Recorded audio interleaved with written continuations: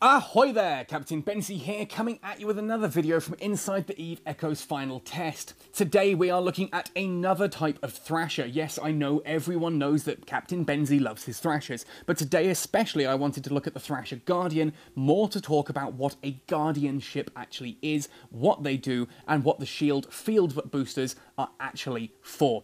Now, before we jump in on this one, of course, if you do enjoy this video or find it useful, let me know by hitting like on it. Subscribe to the channel and ding that notification bell to keep up to date on all the Eve Echoes videos I put out. I do aim at 5 a week, so 100% get subscribed, ding that notification bell to know what's coming, and let me know in the comment section below what topics you want to see me cover in future videos, what questions you have that you'd like me to answer, that kind of thing. I've always got a list going of stuff that you guys are asking. If you don't want to comment down below as well, do come find me on social media, whether that's Twitter, Facebook, yada yada yada. And of course there is the Catskull Cartel Discord that you are all more than welcome to join. The public channels there are full of some really friendly people who love to talk about Eve Echoes and will help you out in absolutely any way, shape and form that we can. Finally, if you want to go the extra mile to help support this channel, you can do so by joining me on Patreon. Every dollar really does help, so a huge shout out and thank you to every single one of you who have pledged me on Patreon. That's a huge, huge help. Anyway, that said and done, let's have a look at this Thrasher Guardian. Now, Guardian ships are a little bit different to others. If you were to consider like the logistics frigates like the Burst, etc., to be the healers of EVE Online, these guys are kind of the tanks. And that comes down to this wonderful little fitting here, which is called a small shield field module. Now, these essentially put a big sphere around your ship that reduces all damage inside it. You can see here optimal range of 7.5 kilometers is the size of the shield itself, and it's 44% resistance, so all stuff firing through that shield gets reduced by 44%, which is huge in fleet operations. And yes, it does affect the Thrasher itself. The difficulty though is if anything gets within that optimal range of 7.5 kilometers, they will be able to hit you with the shield not taking any effect. It's like a bubble around you. If they're inside the bubble itself does offer no protection. Other than that, though, the reason I'm looking at here on a Thrasher Guardian is because, as you see here under the roll bonus, it has a +1 maximum shield field module. That's a hard thing to say, shield field module. Only ships with that stat there, that +1 to maximum shield field modules, can even equip one of those. If I tried to put that on a normal Thrasher, the game's going to tell me, no, sorry, that won't fit. In addition, being a Thrasher, it gets 25% small cannon optimal range, which is nice. You're not going to be really aiming to kill much. You're supplemental damage more than anything in a ship like this. For Destroyer Defense upgrade, you will get additional 5% shield, which just makes you even tankier. And of course, for Destroyer Command, a 7.5% increase in small cannon tracking speed, and a 2.5% in small cannon damage, which means at the full 5 there, you're only going to be getting, what, I think, 12.5% extra damage. It's not much at all. This is not a combat vessel in the solo sense. You're not going to jump out into high-level anomalies and tank them on your own with this. It's all about that shield field module, and I'm going to showcase that in a brief bit of time. For the rest of the fittings, though, I have gone for some nice small strike cannons, just because the extra range of those means I can stay close to the people I want to be protecting with the shield bubble and still shooting whoever I need to. Because of course I want to be staying close to whoever needs protection, I've got an afterburner fitted onto here, and because I want to stay alive as long as possible, I've got both a Mark V shield booster, a shield extender, and this wonderful adaptive invulnerability field, which basically, when you activate that, whacks all of your shield damage resistances right the way up.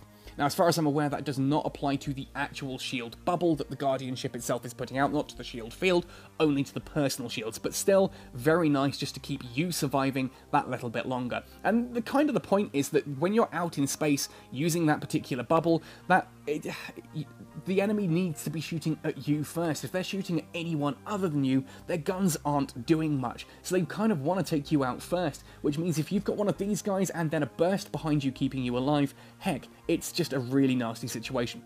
Now, what I'm going to do is I'm going to undock. I'm not going to go into an actual combat situation because it does rely on me having other people around, but I can showcase the situation and how this actually works there. So if we come out into space, you'll see that I have here in the top right that is the shield field module right there, and it's got a 99 and a plus next to it. That's because this thing uses units of fuel every time it cycles. It's not like other shield modules and that just cycle on their own and that's it, they just keep going and using capacitor. This also uses fuel.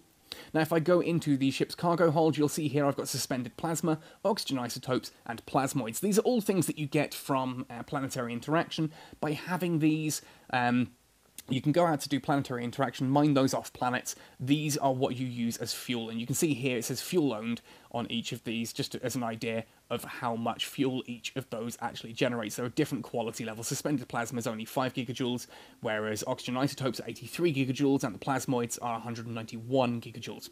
Now, if I activate that shield, you'll see that it will start to use the fuel, and this little bubble goes up around me. Now, anything inside that bubble is now going to take reduced damage, and you'll see that that just keeps cycling, and that will start eating fuel as it does so. And that's ultimately what these bubbles do. So although you're not going to be going out into high-level anomalies, tanking them yourself and, sort of kicking ass and taking names, you are going to be able to keep your friends alive in space for a significant portion of time. Combine a shield field module ship like this, one of the Guardian ships, with something like a burst logistics frigate, and just nothing on your team is going to die, and that's one of the great things about fleet operations. Now, of course, talking about the different types of Guardian ship, I'm using a Thrasher here because it's a destroyer, it's fast to use, and I have most of the skills that the bonuses come from. You can, of course, look to other ships as well. If I go onto the ship tree here, up to cruiser level, somewhere in here there are some of the cruiser Guardians as well. I've just got to check them all one by one, because I can't remember which ones are which. There we are, a Rupture Guardian. So if you want to go up to cruiser level, you can do, but then of course, rather than a small shield field module, you're going to be using a medium shield field module, which, as you can see here from the roll bonus, this can equip. Gets medium cannon tracking, speed, etc. These are your tanks for if you're going to be going up in bigger fleets.